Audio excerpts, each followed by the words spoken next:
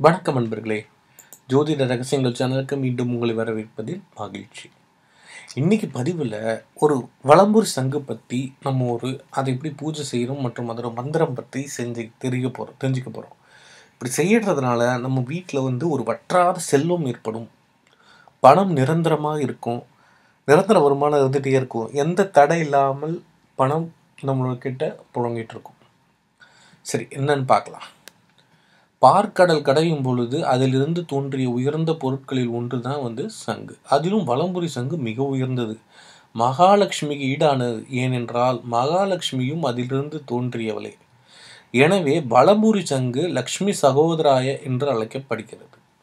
ஸ்ரீ மகாவிஷ்ணு வலம்புரி சங்கை தனது கரத்திலும் ஸ்ரீ மகாலட்சுமி தாயை ஹிருத்ய கமலத்திலும் தாங்கியபடி காட்சியளிக்கிறார்.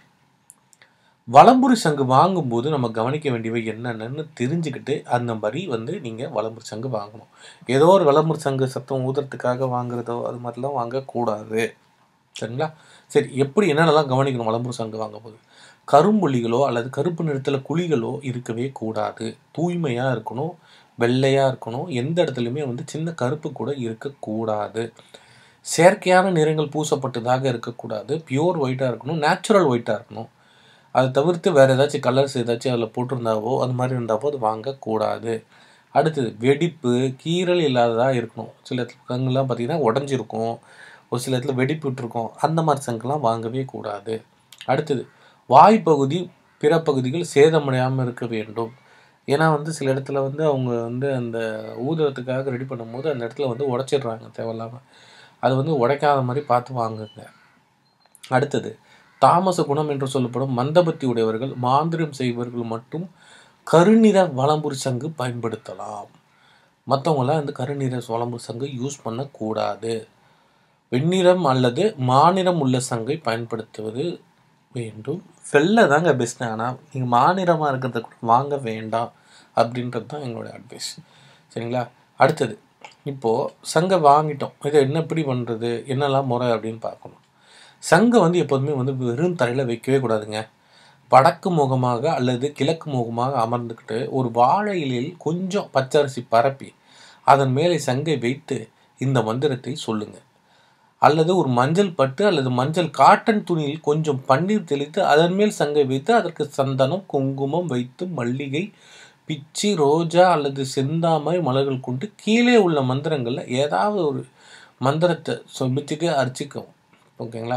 பின்னர் சாம்பிராணி அல்லது ஊதுவத்தியால் தூபம் காட்டி கற்பூர தீபம் காட்டி கற்கண்டு பால் நைவேத்தியம் செய்து பூஜையை நிறைவு செய்யணும், சரிங்களா? பூஜை செய்கிற நேரம் தவிர்த்து மற்ற நேரங்களில் சங்கை மஞ்சள் பட்டு அல்லது காட்டன் துணியில் சுற்றி வைக்கலாம். அல்லது ஒரு சிறிய பித்தளை அல்லது வெள்ளி சொம்பு தட்டு அல்லது கிண்ணத்தில் சுத்தமான நீர் ஊற்றி சிறிது பச்சை கற்பூரம் போட்டு அதில் வைக்க நல்ல பலன்களை தரும். அந்த நீரை தினமும் மாற்ற வேண்டும். முந்தைய நாளில் பயன்படுத்திய நீரை குளிக்கும் நீரில் கலந்து குளிக்க வறுமை நீங்கும். சங்குல இப்படி ஒரு ரகசியம் இருக்குன்றது யாருக்குமே தெரியாது நண்பர்களே. உங்களுக்காக தான் இந்த ஸ்பெஷலாக இந்த சங்கை பற்றி இந்த பதிவு நம்ம சொல்லிக்கிட்டு இருக்கோம். அப்படி குளிக்க முடியாதவங்க அந்த நீரை காலில் மிடிப்படி மரம் அல்லது செடிகளுக்கு ஊற்றிடுங்க. தொழில் செய்யும் இடங்களில் தெளித்து வர தொழில் விருத்தி உண்டாகும். வியாபாரிகள் தொழிலதிபர்கள் அந்த நீரால் முகம் கழுவி வெளியில் செல்ல சகல காரியங்களில் வெற்றியும் வசீகர சக்தி உண்டாகிறதுக்கு நிறைய சான்சஸ் உண்டு, சரிங்களா? சங்குக்கு அவ்வளோ ஒரு உன்னதமான சக்தி உண்டு நண்பர்களே. இது தவிர்த்து யாவரும் தினமும் அந்த நீரால் முகம் கழுவி வர அவர்களை ஒருபோதுமே வறுமை வாட்டவே வாட்டாது. ஒரு பாத்திரத்தில் அதை எடுத்து வச்சுட்டு நம்ம யூஸ் பண்ணோன்னா நமக்கு அப்படி ஒரு பெனிஃபிட் நமக்கு கிடைக்குது. சரி, இப்போ சொல்ல போகிற மந்திரத்தை உங்கள் மனமும் விரும்பும் மந்திரம், இந்த 3 மந்திரம் சொல்கிறாங்க. இதில் உங்களுக்கு எந்த மந்திரம் பிடிக்கிறதோ அந்த மந்திரம் எதுவோ அதை தேர்ந்தெடுத்து ஜெபிங்க. பூஜை ஆரம்பித்து முடியும் வரை மந்திரத்தை மாற்றக்கூடாது, சரிங்களா? ஒரு சில 3 மந்திரத்தில் ஒன்று சின்ன மந்திரம், அதுவே நீங்கள் ஃபாலோ பண்ணால் நல்லதுன்னு நான் நினைக்கிறேன். நீங்கள் எப்படி பண்ணணும்னு பாருங்கள்.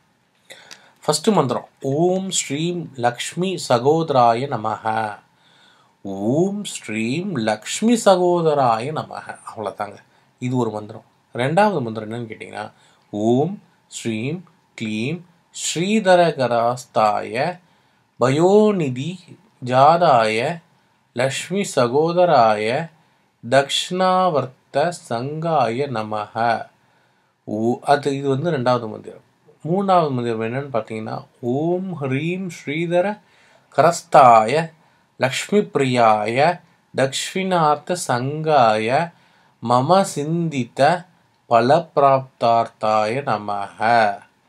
இதில் வந்து நீங்கள் வந்து இந்த முதல் மந்திரத்தை சொன்னாவே உங்களுக்கு வந்து நல்ல பலன்கள் கிடைக்கும். அது என்ன மந்திரம் மறுபடியும் உங்களுக்காக இன்னொரு தடவை சொல்கிறேன். ஓம் ஸ்ரீம் லக்ஷ்மி சகோதராய நமஹ. இந்த மந்திரத்தை மட்டும் சொல்லிட்டு வர உங்களுக்கு சங்குனால வந்து ஒரு பெரிய ஒரு செல்வ செழிப்பு ஏற்படும். வீட்டில் வறுமைன்றது எப்போவுமே இருக்காது நண்பர்களே. இதை ஃபாலோ பண்ணி பயனடைஞ்சு உங்களுடைய ஃபீட்பேக்கை எங்களுக்கு கமெண்ட்டில் போஸ்ட் பண்ணுங்கள். இதில் ஏதாச்சும் உங்களுக்கு டவுட் இருந்தாலும் கமெண்ட்டில் கேட்கலாம். பிடிச்சிருந்தா இந்த வீடியோவை லைக் பண்ணி ஷேர் பண்ணுங்கள், சப்ஸ்கிரைப் பண்ணுங்கள் மறக்காமல். சேனலில் இது வரைக்கும் பண்ணவங்க உங்களுக்கு பெல் பட்டன் அதை ஆன் பண்ணிட்டீங்கன்னா உங்களுக்கு நோட்டிஃபிகேஷன் இன்ஸ்டன்ஸாக நான் வீடியோ போட போகிறோம். சரி நண்பர்களே, அடுத்த பதிவில் வேறொரு முக்கியமான ஒரு பணவரவு அதிகரிக்கிறதுக்கான ஒரு எண்ணியந்திரத்தை பற்றி நம்ம அடுத்த பதிவில் நம்ம பார்க்க போகிறோம். சரி நண்பர்களே, அது வரைக்கும் உங்களை விடுபடுறது ஜோதிட ரகசியங்கள் சேனல்.